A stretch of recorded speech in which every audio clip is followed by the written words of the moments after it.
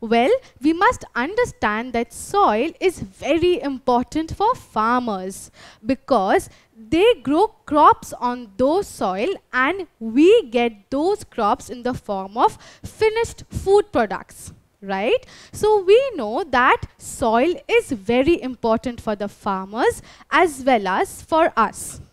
Now, what exactly is soil? Well, if you need to understand that, you must understand how soil is formed, right? So soil is formed when rocks are weathered away and it is carried from one place to another.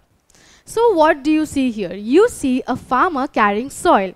So we know that soil contains rocky material and decayed organic matter or humus. So rocks tend to expand in the daytime and contract during night due to the change in the temperature, right? So after this takes place, it leads to the cracking up of rock or breaking up of rock, which finally breaks it into smaller pieces. These weathered rocks are eventually carried away due to different agents helping them from one place to another. And where they are deposited, they lead to soil formation. Therefore, soil is a valuable resource formed by the weathering of rocks. Also, it is an important part of the uppermost layer of the Earth's crust and is a mixture of fine powdered rocky material, as we have just learned, and decayed organic matter called humus. So what exactly is humus? We will learn about it as we succeed. Right. So we just understood that soil formation doesn't take place so easily and it also takes a lot of time. So factors that affect or influence the soil formations are very important. So what exactly are the factors? If we have to name them, they are time. So soil formation takes place over 1,000,000 years or over 1,000 years. It doesn't take place overnight. The second factor is the parent material. So the rock which is leading to the formation of a soil is very important. The soil type or the properties of a certain soil can only be determined when we know from which rock the soil has been formed. So the parent rock or the parent material plays an important role in the type of soil. Therefore, this is the second important factor. Other than that, we have topography. So where the weathering of the parent rock takes place is also important. Where the soil is being formed or deposited is to be taken into account. Therefore, topography plays an important role. Soil differs with topography. The soil on the hill slope may be very different from that on a flat alluvial or fertile land, right? So topography is another important factor. Other than that, we have climate. So climate too plays an important role. We learn about it. The temperature changes, the type of climate in the different parts of the world also plays important role in the different types of soil. And lastly, we have microorganisms. So you remember we were talking about organic matter being an important part of the soil? Well, the formation of this organic matter is because of the presence of microorganisms in the soil. And how does it do that? We will learn about it. So let's learn how each factor influences the soil formation in details. Let's take a look at the first important factor, that is the parent rock. So you must have heard or seen that pottery making requires clay soil. But where exactly does this clay soil come from? Well, if you take a look here, we see that mudstone and shale, both after weathering and erosion, leads to the formation of the clay soil. Therefore, clay soil is a result of the weathering and erosion of these two rocks. Therefore, here we can say that mudstone and shale are the parent rock of the clay soil. Let's take another example. So what do we have here? We see that sandy soil is made out of sandstone. So what does this imply? This simply tells us that sandstone is the parent rock which after undergoing weathering and erosion has eventually led to the formation of the sandy soil. Another very interesting example is that of the black soil. Yes, isn't the name very interesting? Well, the black soil too has been formed after the weathering and erosion of the parent rock basalt. Therefore, basalt after going under weathering and erosion has led to the formation of the black soil. Therefore, these three examples tells us that parent rock is very important to understand the properties or the type of soil. So, there are different types of soil depending upon the parent rock or the rock from which they have been formed. So before moving on, can you help me answer this question? Black soil is formed from which parent rock? Is it the sandstone, or is it the basalt, or mudstone, or is it shale? Yes, as we have just learned that basalt is the parent rock which after undergoing weathering and erosion leads to the formation of the black soil.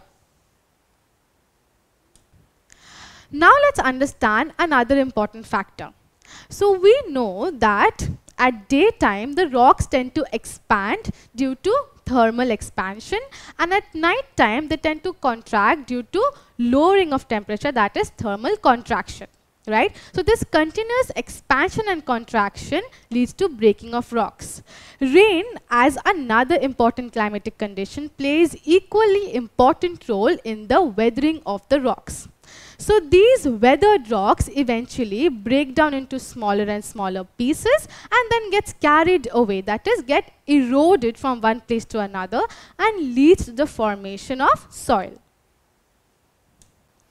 So we just learned how parent rock and climatic conditions affect or influence soil formation.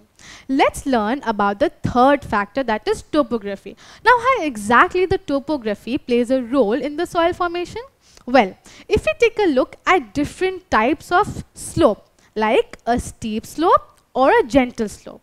So the erosion or the weathering of the rocks takes place at a different rate due to the different types of slopes. The rocks that are weathered on a steep slope due to the agents of rain acting on it, it gets eroded and then deposited on the foothills. While on a gentle slope, after weathering and erosion takes place, the soil is formed on the very gentle slope. It is not pulled down to the foothills. Now, why is it different? It is all because of the gravitational pull of the earth. So in a steep slope, the gravity of the earth acts more rapidly or more faster, while on a gentle slope, the pull of the gravity is less as compared to a steep slope. Therefore, accumulation of weathered rock materials is less on the steep slope while it is more on the gentle slope because of the gravitational pull of the earth. So we just learnt how parent rock, how the climatic conditions and the slope of the land or the topography affects or influences the soil formation. So let's learn about the fourth factor, that is the microorganisms' role in the soil formation. So you know that dead plants and animals on the surface of the earth are decomposed by the microorganisms, which eventually leads to the formation of organic matter called humus. This humus increases the fertility of the soil and leads to healthier crop production. Right. So till now we have understood how different factors play important role in the formation of soil. We must also understand that these take thousands of years, and the soil formation, as it takes place over the years again and again, it forms different horizontal layers, right? So we understood here that over the years, soil formation takes place in different horizontal layers, right? So if we take a look at these different horizontal layers, we get the view of the soil profile. Therefore, a view of the different layers of the soil gives us the soil profile. Therefore, soil profile is nothing but a view of the different layers of the soil. So let's learn about each layer in details. So we understood that soil can be divided into 4 distinct layers or horizons, right? So if we divide the soil into 4 different layers, these are how we can name them. So the uppermost layer of the soil is the topsoil. This topsoil contains the humus, that is the organic matter, which helps in increasing the fertility of the soil, and it also affects the crop production. The second layer is the subsoil. Therefore, the subsoil falls just below the topsoil, and it usually contains larger fragments of sediments, and it is mostly known as a storehouse of moisture. Following the subsoil, we have the third layer, and that is the substratum layer. The substratum is also known as the layer containing the weathered rock materials. So the last layer, or the fourth layer below the 3 horizons, is the bedrock. This bedrock usually contains the parent rock, which has been eroded and weathered over the years. So these were the 4 horizons, or the 4 distinct layers of the soil.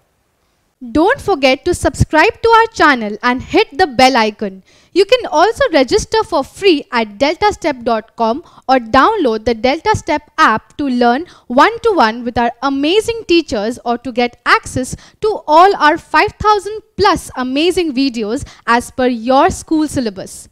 Master each topic with our adaptive practice technology.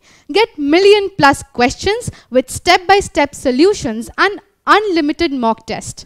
Get all your doubts resolved instantly. Learn via games and win amazing prizes like PlayStations and iPads. So at DeltaStep, learning is not just fun and easy, it is rewarding too. So register for free now.